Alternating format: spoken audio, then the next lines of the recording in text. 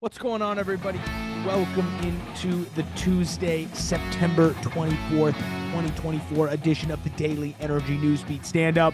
Here are today's top headlines. First up, is driving electric now more expensive than petrol or diesel? This is a great little article out of the UK. We'll stay abroad. Austria election brings into focus Russian gas addiction. Ooh, crazy. Then we'll come back to our favorite state, California, sues Exxon over global plastic pollution.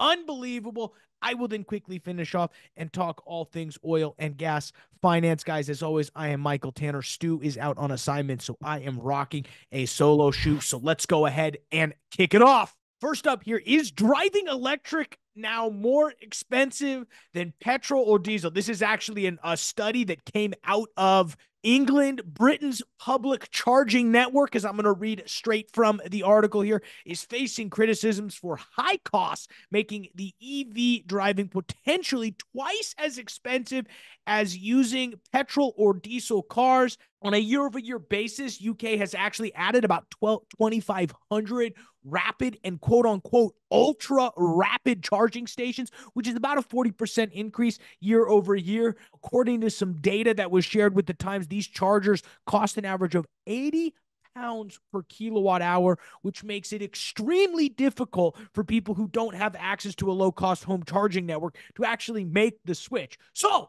just like in the United States, where we spend all of this money to build out infrastructure that nobody uses, they build out all this rapid charging infrastructure, and now guess what? You can't use it because it's so expensive. What's even funnier is, according to that same report, even those using the slower public chargers may pay more per mile than petrol or diesel. I mean, guys, here's the thing. The reason why gasoline and fossil fuels are currently dominating the market is because they're so efficient.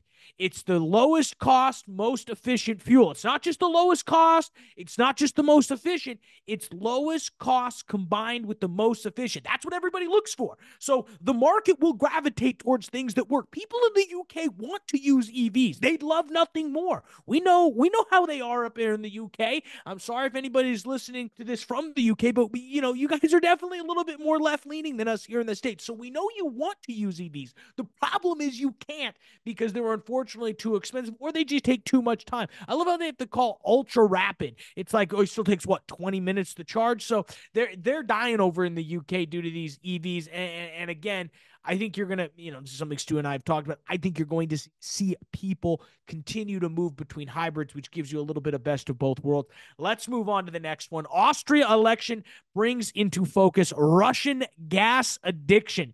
This one's interesting. So they have an election coming up here on September 29th, and one of the biggest, I would say, issues right now in this election is where they're getting their gas. This general election, and I'll read straight from the article, is facing growing pressure on both sides of the political aisle to diversify its energy supply away from its dependence on Russian gas, just as the economy is stuck in reverse gear. I'll continue on here. No party is expected to win enough seats to win an outright majority. Opinion polls give a slim lead to the opposition far-right, Russian-friendly Freedom Party, and the result could influence the speed of a so-called energy transition. Here's a quote from Stefan Shaman-Vukan. He's a senior economist of the Australian Institute of Economic Research. Other countries aren't happy. Austria is still consuming such large volumes of Russian gas. If you guys remember, the EU committed to phasing out Russian gas by 2027 after the invasion of the Ukraine.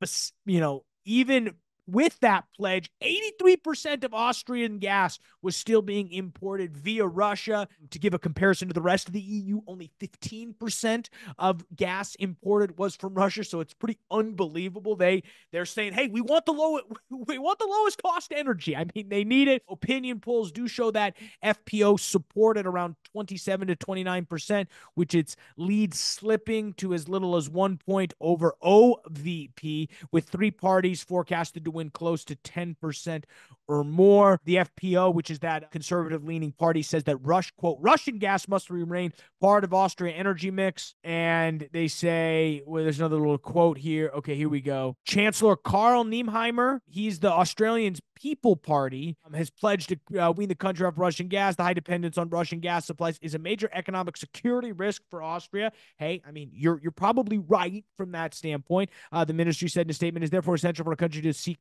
further reduce gas consumption and stop buying Russian gas. Well, the question is, okay, where are they going to diversify from? They noted that there's much more Norway gas that they could take, which would be a great boon for Norway. Clearly, they're going to continue to start drilling up that North Sea. So it goes to tell you, having diversification is great. You never want to be reliant on one person or one import for your oil gas. I mean, China imports from anywhere. India imports from everywhere. You always want to make sure you don't have a choke point or you're dependent on one person. So, again, do I think they should wean themselves off Russian gas? I don't know. You should have multiple people. You probably shouldn't have 85% of your gas from one country, whether it's Russian or not. You probably shouldn't, wean that down a little bit. The problem is some analysis from the former utility head of regulator E-Control, Walter Boltz, says that a sudden stop to Russian supplies would likely put up wholesale gas prices by about 20% for 2 to 6 months. So,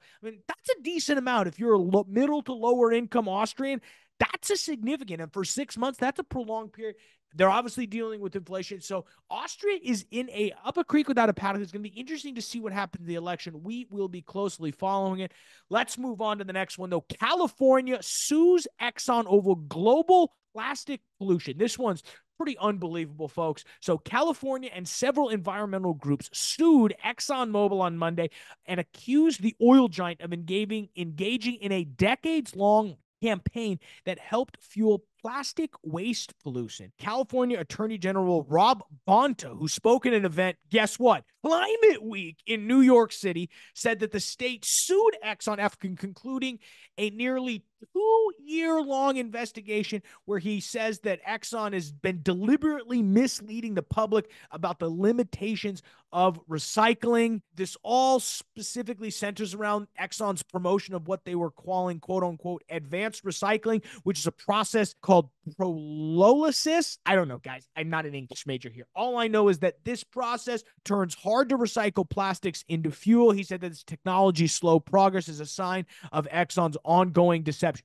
Unbelievable. The technology's slow progress is a sign of Exxon's ongoing deception. Well, maybe it's a hard problem to solve. Has this dude ever gotten out of his little comfy AG office to figure that out, or is he too busy hobnobbing on his private jet that he flew over to New York City to talk at quote-unquote Climate Week, where they have the AC cranked up and are probably using Russian gas to do that? I mean, it's just dripping in irony, all of this. Here's the quote from our good friend Bonta, AG over there. Today's lawsuit shows the fullest picture to date of ExxonMobil's decades-long deception. Well, I thought it was just a 2-year-long deception over this advanced fuels thing, but we won't get into that. And we are asking the court to uphold Exxon's fully accountable for its role in actively creating and exacerbating the plastic pollution crisis through its campaign of deception. Here's Exxon's response. It's a good one, actually. Suing people makes headlines, but solving the plastic waste problem won't. Advanced recycling is a real solution, adding that California has done nothing to advance recycling, which is true. They've done nothing to do that. So this, again, is political retribution because they just don't like ExxonMobil. And I mean, does Exxon even have facilities in California? I know Chevron does. So it just boggles my mind that with all of the craziness going on in California, everything that's going on, the craziness that's going on in California, this dude assigned his staff to try to sue ExxonMobil. And guess what? Newsflash, you ain't going to win because Exxon's going to have just a few more resources than you have to fight this. And again, you can't win here. You can't win here. Exxon, if they don't care about recycling and just continue to produce oil, well, they're going to, they'll hit them on the climate change front. But if they actually try to do something, this advanced plastics problem, which is hard. I mean, recycling's tough because newsflash, and I'm pointing at the camera, you guys don't separate your recycling properly enough. If you, the listener, actually separated your recycling better, maybe this stuff would work, but you don't, okay? So they're trying, well, maybe there's some hard to recycle stuff, or maybe there's a mixture. Let's figure out a way to actually recycle that. then they get burned for that because it's a quote unquote deceptive process. It's unbelievable. It's why you should, in my opinion, if I was running X, I wouldn't even worry about this stuff. Just sure, let them sue us. It's a write-off that we get. We'll hire some lawyers. There's other stuff going on. I mean, we know the stuff that's going on in West Texas and their fundamental disregard for the ability to plug old wells. I mean, they should be focused on that stuff, which is actually harming the environment versus this, oh, we're actually trying to do, I mean, it's unbelievable. This stuff gets me worked up. I guess environment, you're going to read this article. Environmental groups praise the lawsuit. Ocean's plastic campaign director said that California's lawsuit will hold the industry accountable and debunk the plastic recycling narrative that holds us back from real solutions. You know what? I want to debunk your Oceana stuff. That's Christy. That's what I want to do. So just unbelievable. I got to move on before I get too worked up. Let's move into finance, guys. Before we do that, as always, we got to pay the bills. Thank you for checking us out on the world's greatest website, www.energynewsbeat.com, the best place for all your energy and oil and gas news.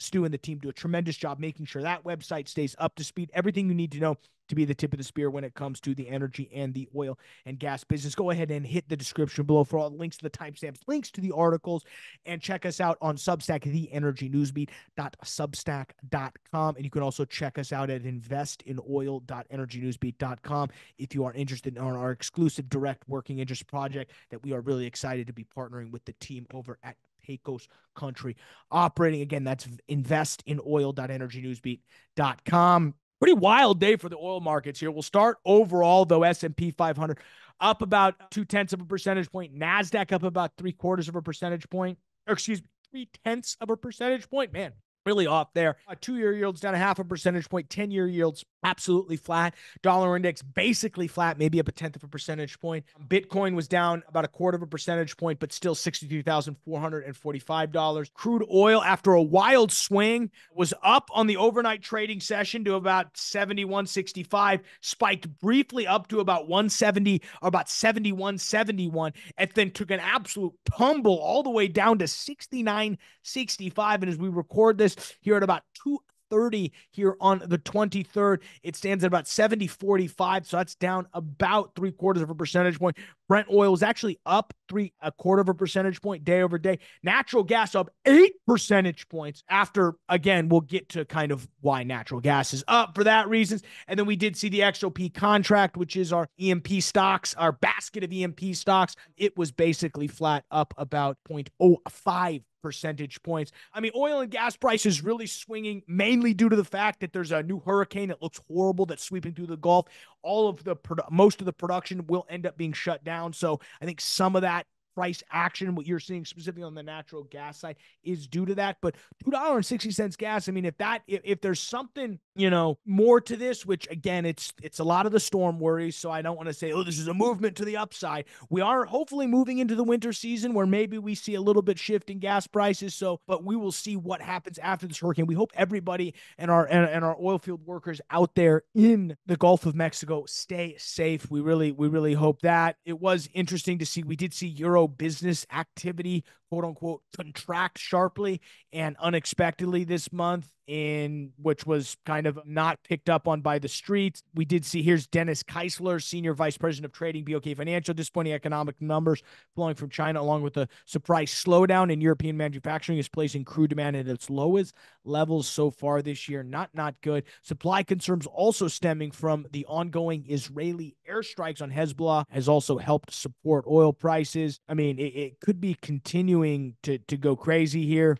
in terms of what could happen. We also did hear on Monday from Chicago Fed President Austin Goublet, or Gooseby, whatever his name is, quote unquote. He said many more rate cuts over the next year as central banks seek a soft landing for the economy. So, and you can see it up on my backside there on CNBC. So it looks like there are things happening there. So who knows, folks? I don't want to come out and say, oh, look, it's ready. It's not ready. But right there, we could see a lot more rate cuts, which could be interesting. That's really all I've got, though. Everything else on oil was pretty chill. There was some interesting Twitter stuff going on. Looks like there's rumors of a gearing up for a specific some M&A action. So we will be covering all that and a bag of chips as it comes through, guys. But with that, I'm going to let you get out of here, get back to work, start your day. Stu will be rocking a solo show tomorrow. I will be back in the chair for the Thursday show to help wrap this whole thing up, guys. So I will see you Thursday. Say hi to Stu tomorrow. We'll see you then.